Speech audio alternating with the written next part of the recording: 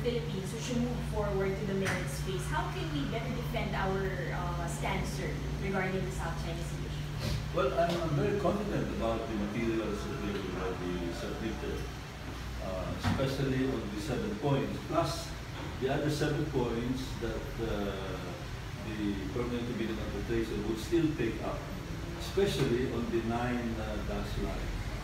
And I go along with the observation of Justice Cabrio that the mere fact that they practically ignored the 9-dash line indicates that the arbitral tribunal appears to be ignoring the 9-dash line claim of China, which will be good for us and good for the global commons. And do you think that is our best defense, sir, by China, or I mean by the arbitral tribunal ignoring the 9-dash line claim of China? Yes, ignoring it and not recognizing it, because that's the very crux of their claim over practically 90% of the South China Sea, including our own exclusive economic zone, the exclusive economic zones of Malaysia, Brunei, and Vietnam. What do you think, sir? Is it possible that a decision will be made within the Aquino administration? Well, let's hope that it will be done. Let's hope that it will be done before the arrival of the new president. Okay. Sir, even before kasi, China maintained its position to fix whatever it is through consultations and negotiations. Then just yesterday during the bilateral meeting, both parties agreed to resume the foreign ministry consultations. How will this possibly affect the ongoing arbitration case? You think the Philippines should not resume the consultations until such time that a decision is made? Or is it okay to do it with China? Despite the fact na sir, 2 years na itong natigil. Well, the consultations will cover a number of things, I would presume, like cultural, trade, economics, technological ties, but it will not include the matter of our claim, our position on the South China Sea, because that's already in the jurisdiction of the Permanent Court of Arbitration. So when you speak of bilateral, it is bilateral relationship, not bilateral discussion on the case that we filed. So what's the purpose of that, sir? Just to improve the ties? Yes, to improve the ties. Because, we should maintain that even if there's a conflict in this area, there are many areas where we can have productive agreements, like, for example, trade, cultural, technological ties, even drugs. Is a matter that we can discuss with China, because drugs, 90% I understand come from China, and we can appeal to them to restrict the drug trade going to the Philippines and other countries.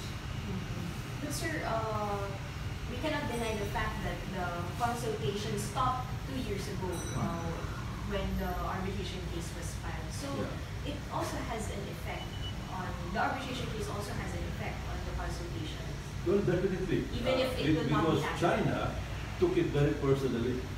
Unlike in the case of the Philippines, in the Philippines we are used to having litigations without affecting personal relations.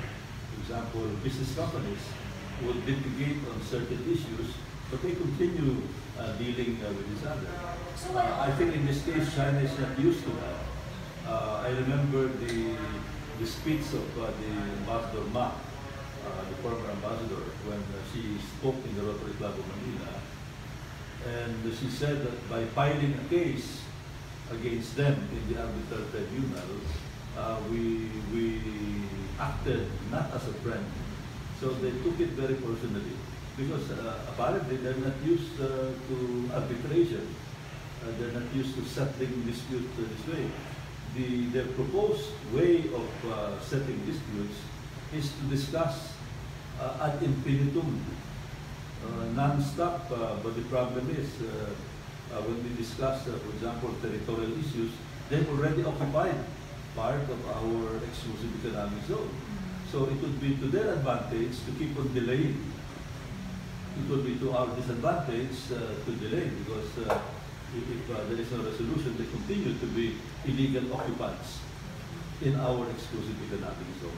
Okay, sir. But in short, these consultations are not negotiations. No, they're not. The negotiations they want. There may be negotiations in other areas like trade, there may be or technology, drugs, but not this because that's already in the jurisdiction of the arbitral tribunal.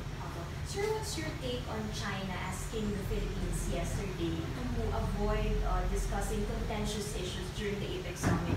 And the contentious issues include issues on maritime disputes, sir. Well, I do not agree because the APEC is about economic cooperation, and this dispute affects the economy, it affects the environment, it affects our exclusive economic zone. Remember, it's called exclusive economic zone. So we should discuss it also.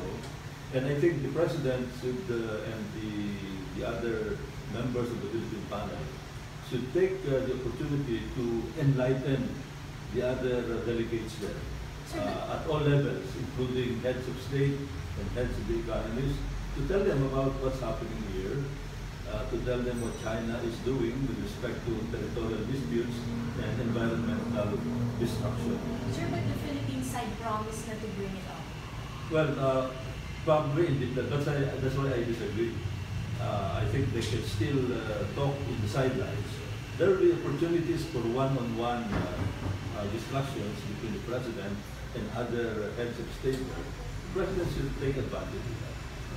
Sir, how about your take on China's gesture, like despite numerous invites before, its Foreign Minister Wang Yi declined to visit the Philippines despite the invite of Foreign Secretary Alberto Rosario, and then Xi Jinping is coming over to the country for APEC.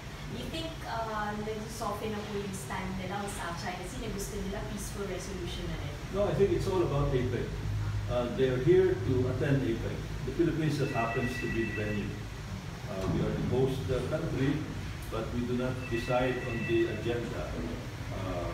So, to me, it's a good opportunity to break the ice after that, after what happened 2 years ago when we filed our memorial.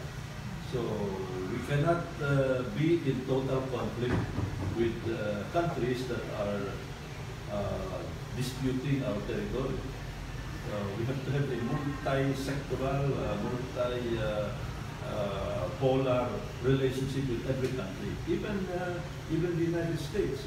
While the United States is a treaty ally, we can dispute with them on a number of issues like trade, balance of trade, the way they're treating us, immigration, etc. Okay, sir, despite the fact that the arbitral tribunal said that it has jurisdiction over the case, talagang China maintains its position not to participate. Well, that's very sad. That's very sad. It shows that China has not really grown with its economy. You know, a mature country should be respectful of international laws. And this arbitral tribunal is part of the international legal system. That they would ignore is something that's easier said than done. I assure you, if and when we get a favorable ruling from the arbitral tribunal, there will be an avalanche of pressure that China would have difficulty in resisting. Pressure from other countries in the neighborhood, US, Japan, Australia, India, that would insist that the South China Sea, most of it outside the respective exclusive economic zones of the coastal states, are part of the global commons. Because our victory here would be a victory also of Malaysia, a victory of Vietnam, because they have a common problem with China. And I'm sure they would come in, as well as the US that has been insisting on freedom of navigation. Okay, so sir, if we get a favorable decision, what do you think will China do? I think they'll be overwhelmed by the international reaction. And if they continue stonewalling, they'll be faced with a very negative international reaction. Okay, sir, in order for the case to move forward, last question po, what do we expect to happen from November 24 to 30 for all the issues to be discussed and resolved aside from the 7 other issues? Well, we expect that our legal panel will do very well. They prepared well for this. It is sad that China doesn't want to participate. So let's all pray for a successful determination and resolution of this case. Thank you, sir. Thank you. Sir, kuna na po